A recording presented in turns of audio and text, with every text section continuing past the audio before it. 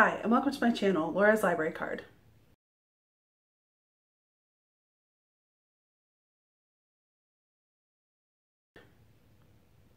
So today's video is a vlog slash book review on Gideon the Ninth by Tamsyn Muir. I read this book with my husband, and what follows is a bunch of clips as we read the book, and then I will jump in again at the end to give a wrap up.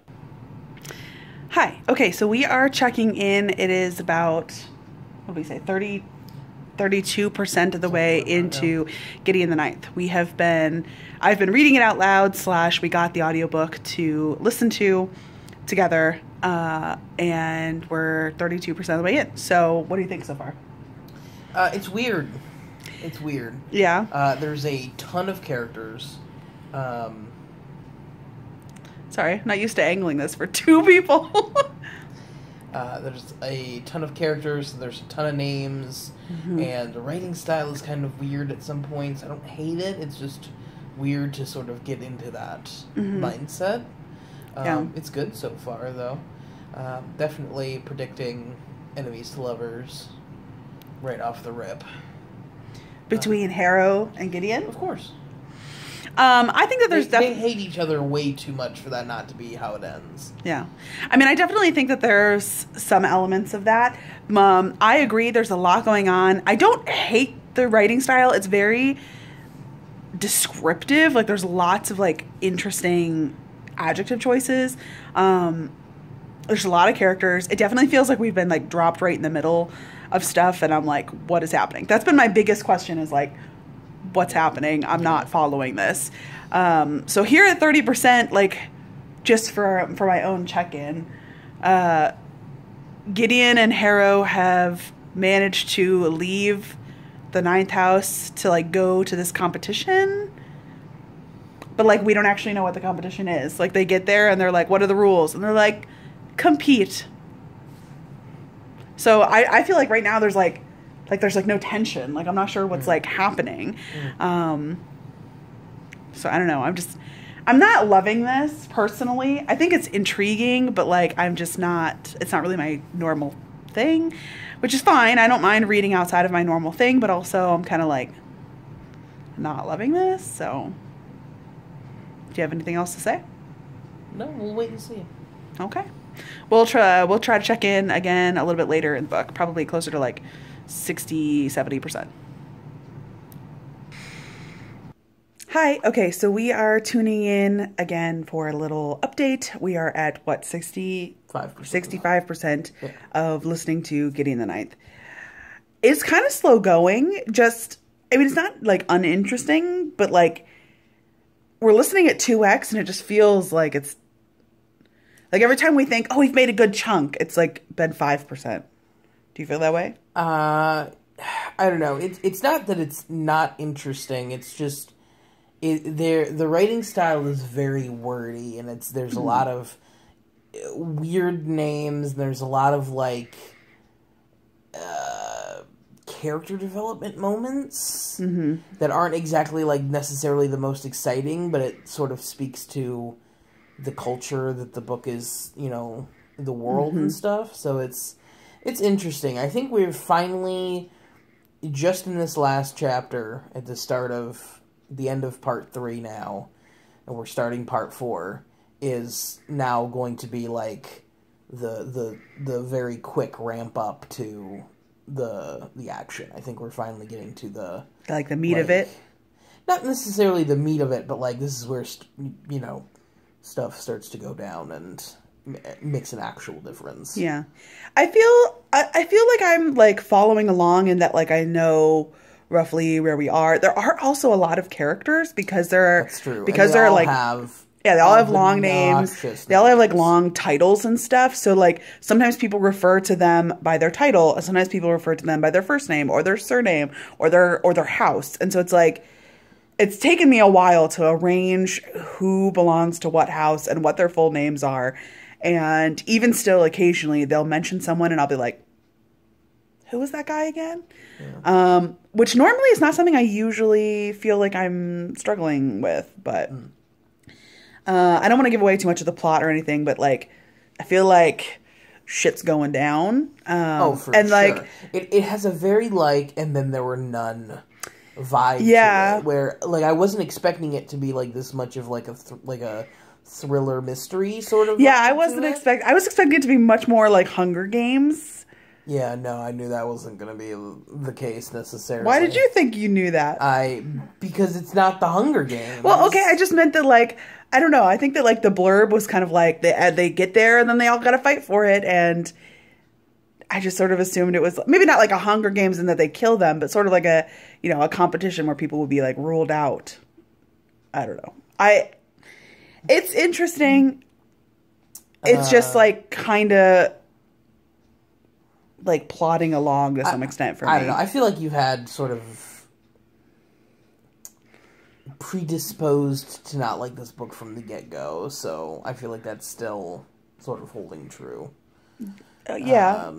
For me, it's just sort of a middle of the road. It's interesting and I'm enjoying it, but also this isn't my normal style. I feel like I'm struggling to follow it in some places. And I don't know, necromancy is just not really my thing. I wish that some of the rules and structure of the book had just been laid out a little bit more up front so that I would have known more what to expect. I don't know. This whole futuristic, it's obviously takes place, well, maybe not obviously, but it feels like it takes place in the future because there's space travel, but there are these cavaliers and there's necromancy and there's magic, and they're trying to root their magic in science and stuff, so it feels, I don't know, it's a very interesting, I really like this book. I like the the world, and I like the design, and I'm looking forward to finishing it. And I also am a bigger fan of thrillers, so... I like thrillers, but I want to be really thrilled, and these other elements of the writing and structure, and that's preventing me from being really thrilled, I think. I don't know. I don't know. I like I said, I'm not hating it, but I'm not gotta keep reading, gotta keep picking it up, but also I don't want to just walk away. I don't want to DNF it. So I don't know. I'm also waiting for Gideon and Hara to get together, so. All right, well, we'll tune back in at the end. So stay tuned for final thoughts. So, we've done it. We have finished Gideon the Ninth. On time and everything. Yes, before my book club. So I can potentially, hopefully everyone else has also read it. Yeah, you better have. It was great. Wow. I mean, what were your final thoughts? I enjoyed it. I saw some stuff coming. I was definitely sort of right on some things and sort of right on other things. I don't know. It's tough because it makes me want to read the second book now, but that's the problem is I know the third book's not out yet. Yeah. So I'm like, well, then it's over. Then I gotta wait. Yeah. So I don't know. It's tough. The book did not end with a cliffhanger. Are we doing spoilers? I guess it's a little late. Let's just not be spoilery. There's not a cliffhanger. I guess that's not real specific. You have to blurt that out. I don't think it's a spoiler to say that there's not a cliffhanger. That there's not a cliffhanger. Yeah. For me, my frustration with this book is that it just felt like I was constantly not actually sure of what was happening. There was, especially in the latter half, and in the last 25%, there was a lot of theoretical discussions behind necromancy as a craft, and I was I don't know anything about necromancy. I don't know what thanurgy is or thalargy is or any of the various I just felt that's the thing. There's a glossary at the end of the book that we did not get to that I bet explains a lot of that. Yeah, probably. But I definitely think that you should be able to write. A reader should be able to read a book and not have to be flip, flip, flip, flip, to a glossary 8,000 times. Okay. I disagree. I feel like you, especially with the whole Wheel of Time nonsense, you tried to read... There's a glossary there, too. I ignored it there. It's a nightmare. Well, it gives away spoilers. Okay, and, like, no spoilers. I don't know. For me, I just was frustrated with, like, following what was happening a lot of the time. Ben apparently didn't have that problem following things. I knew what was happening pretty much the whole time. I just felt like there was... The other thing was that, like, both... Doesn't mean I necessarily, like, predicted anything, but I was, like... Well, like, yeah, like, partway through when I said, well, so-and-so's definitely the bad guy, and you were like, yeah, definitely. Like, we both agreed that, like, the person who does turn out to be, like, a pretty shady person, like, is a shady person, so, ultimately the villain. Yeah. And I predicted sort of the other one, too. Did you? Did I not say it out loud? I guess not, no. See, that's the thing. It's like, I make predictions all the time, and I, like, later I'm like, I knew it. And people are like, you didn't know it. And I'm like, I did know it. But I don't know. I didn't hate it, but I didn't really love it. I felt like I was kind of constantly a step behind in understanding what was happening. And also, like, Harrowhark and Palamedes are both characters that are, like, very, very smart, and are sort of constantly being like, I knew it. And then the other one's like, oh, indeed. And, like, Gideon is like, anyone want to fill me in? And I felt like I was, like, as the reader, I was frequently, like, in Gideon's shoes, where she was like, I'm following. And I was sitting there being like, same, girl, same. So, I don't know. I mean, I thought it was, like, interesting, and it was definitely different from what I normally read. And, you know, do you have, like, a star rating or any... I mean, I'd give it solidly 4 stars. Mm-hmm. If Laura wasn't around, because she's very strict with her ratings, I'd probably give it a 4.5. No, I'm asking you what your rating would be. Yeah, 4 to 4.5.